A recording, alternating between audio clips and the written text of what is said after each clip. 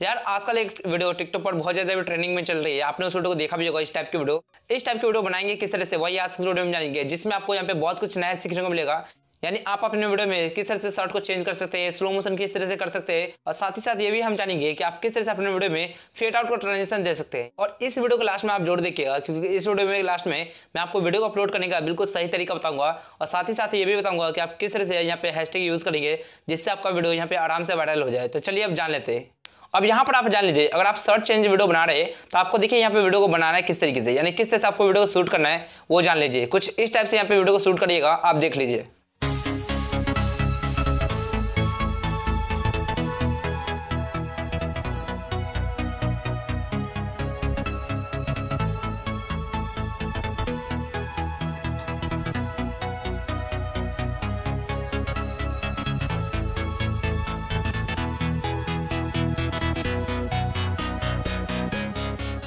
अब इसके लिए देखिए, आपको सबसे पहले अपने काइम्स टैब को यहाँ से ओपन कर लेना है। उसके बाद आप यहाँ से प्लस वाला आइकन पर टैप करेंगे और आप यहाँ पे ये वाला डिश आप सिलेक्ट कर लीजिएगा।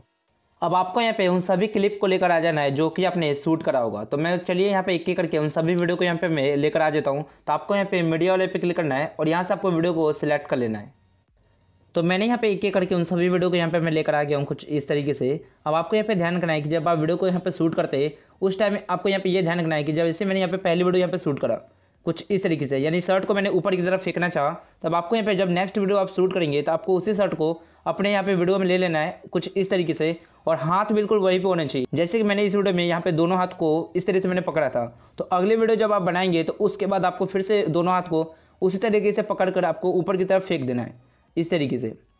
तो यहाँ पर आपको यही चीज़ आपको ध्यान रखना है, यानी कि पिछले वीडियो में आपका जो भी पोजीशन था आप उसी पोजीशन में खड़े होकर यहाँ पर आप वीडियो को बनाइएगा। इससे आपको वीडियो बिल्कुल परफेक्ट बनेगा।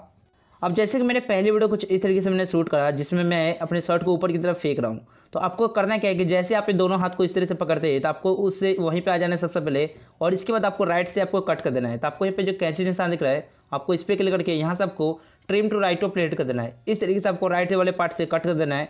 आप जिस तरीके से यहाँ पे पकड़ते हैं वैसे ही आपको यहाँ पे कट कर देना है। फिर उसके बाद आपको अगले वीडियो में आ जाना है, और जैसे आप यहाँ पे शर्ट को ऊपर की तरफ फेंकने वाले होते हैं तो उसके बाद आपको वहीं पोजीशन पर आ जाना है। बिल्कुल मैंने जैसे कुछ इस तरीके से आ गया हूँ।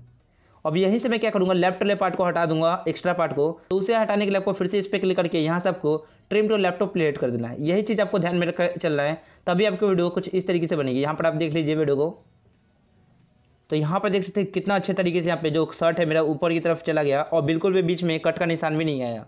यहाँ तक जब आपका हो जाता है उसके बाद आपको अपने वीडियो में से एक्स्ट्रा पार्ट को भी हटाना होगा जो एक्स्ट्रा रिकॉर्ड हो जाता है हमसे। तो उसे हटाने के लिए आप इस स्लेट पे क्लिक करेंगे। यहाँ पे आपको फिर से कैंची निशान दिख रहा है, आपको इस पर क्लिक करके अगर आपको कोई भी पार्ट अगर आपको लेफ्ट से हटाना है तो यहाँ पे आप ट्रिम टू लेफ्ट प्लेट करेंगे, और अगर आपको कोई भी पार्ट अगर आपको राइट से हटाना है तो यहाँ पे आप ट्रिम टू राइट प्लेट करेंगे। तो इस तरीके से आप अपने वीडियो में से एक्स्ट्रा पार्ट को हटा सकते हैं जो एक्स्ट्रा रिकॉर्ड हो जाता है हमसे। अब यहाँ पर देखिए आगे भी इसी तरीके से आपने एक्टिंग की होगी कुछ इस तरीके से, और मैंने शर्ट को जैसे यहाँ पे कुछ इस से नीचे फेंकना चाहा तो मैं जैसे यहाँ पे पकड़ता हूँ शर्ट उसी वक्त आपको रुक जाना है। फिर उसके बाद आपको इस लेड पे क्लिक करना है और यहाँ पे आपको फिर से कैंची वाला निशान पे क्लिक करके आपको यहाँ पे trim to right of lead कर देना है। अब आपको इस लेड पे क्लिक करना है और इसके बाद आप जैसे शर्ट को नीचे इस तरह से फेंकते हैं तब आपको वहीं पर आ जाना है इस तरीके से। जैसे मैं यहाँ से फेंक रहा हूँ तो यहाँ यहीं पर आपको आ जाना है। उसके बाद आपको यहाँ पे कैंची जो निशान दिख रहा है आपको इस पर क्लिक करके यहाँ से आपको फिर से trim to left of plate कर देना है, क्योंकि हमारा लेफ्ट वाले पार्ट का कोई काम नहीं है। अब जब आप इस तरह से कट कर लेंगे तो आपकी वीडियो कुछ इस टाइप से यहाँ पे दिखेगा, आप यहाँ पे देख लीजिए। तो देख सकते हैं किस तरीके से हमारा जो शर्ट है बिल्कुल नीचे की तरफ यहाँ पे आ गया। यहाँ तक जब आपका हो जाता है उसके बाद आपको फिर से आपको आगे आना है, और जैसे आप अपने शर्ट को इस तरह से पकड़ते हैं यानी खींचने के लिए तो आप इस लेयर पे क्लिक करेंगे और आपको राइट वाले पार्ट को आपको कट कर देना है। तो आपको फिर से इस पर क्लिक करके यहाँ से आप trim to right of plate कर देंगे, और फिर से उसके बाद आपको अगले वाले लेयर पे क्लिक करके आपको जहाँ से आप शर्ट को ऊपर की तरफ फेंकते हैं तो आपको सबसे पहले वहीं पोजीशन पे आ जाना है, और फिर से आपको कैंची जो निशान दिख रहा है आपको इस पर क्लिक करके यहाँ से आपको ट्रिम टू लेफ्ट प्लेट कर देना है, और उसके बाद आपकी वीडियो कुछ इस टाइप से यहाँ पे बनेगा। यहाँ पर आप देख लीजिए।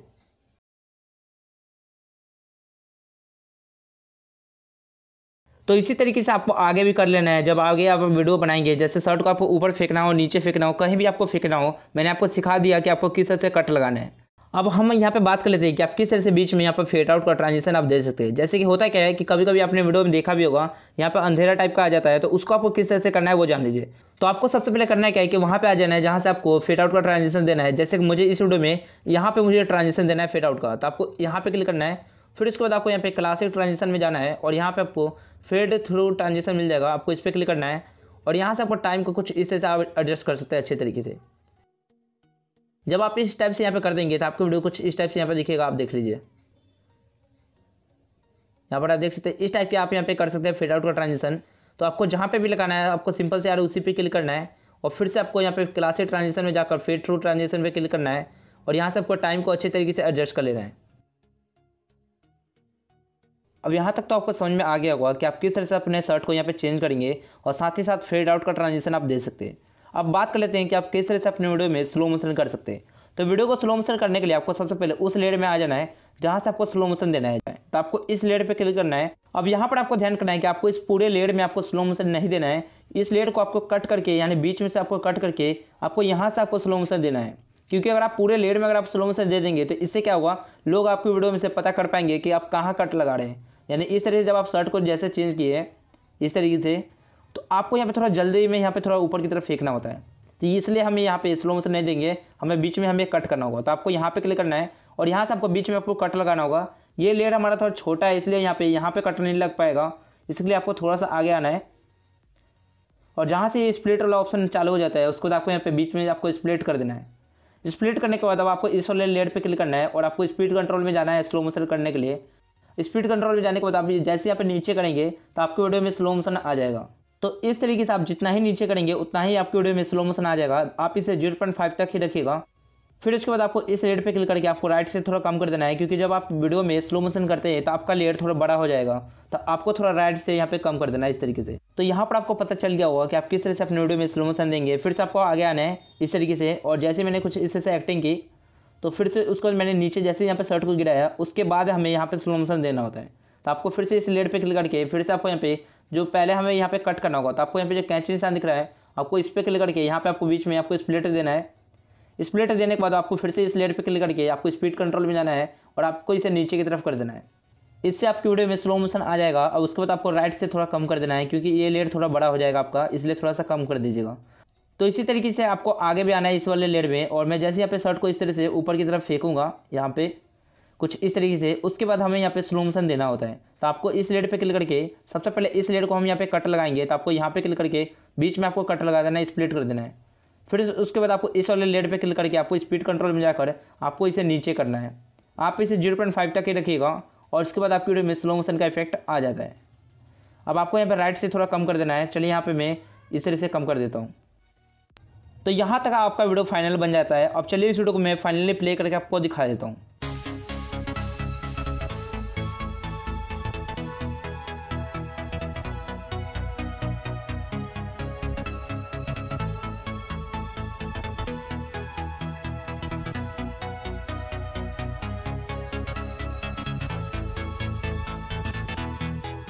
अब यहाँ पर आपको अपनी वीडियो में साउंड को भी ऐड करना होगा। तो साउंड को ऐड करने के लिए आपको यहाँ पे अगर आपके पास कोई भी सॉन्ग अगर MP3 में है तो आप यहाँ पे ऑडियो वाले पे क्लिक करके यहाँ पर ऐड कर सकते हैं, या फिर अगर वो कोई वीडियो सॉन्ग है तो आप यहाँ पे क्या करेंगे, लेयर पे क्लिक करेंगे, यहाँ से आपको मीडिया में जाकर वीडियो को सबसे पहले सेलेक्ट करेंगे। अब जैसे कि मुझे इस वाले वीडियो को यहाँ पे साउंड ऐड करना है तो इसके लिए आप यहाँ पे इस पर क्लिक करेंगे और यहाँ से आपको एक्सट्रैक्ट ऑडियो कर देना है। इससे क्या होता है कि साउंड बाहर निकल के आ जाता है। अब हमारे इस वीडियो लेयर का कोई काम नहीं, तो इसे मैं यहाँ से डिलीट कर देता हूँ। तो इस तरीके से आपके वीडियो में यहाँ पे साउंड ऐड हो जाता है। उसके बाद आपको यहाँ पे राइट में आकर यहाँ पे आपको इक्वल कर लेना है, आपको साउंड के इक्वल, यानी आपको अपनी वीडियो को साउंड के बराबर कर लेना है। मेरा वीडियो थोड़ा लंबा बन गया यहाँ पे कुछ इस तरीके से, आप थोड़ा कम ही बनाइएगा वीडियो।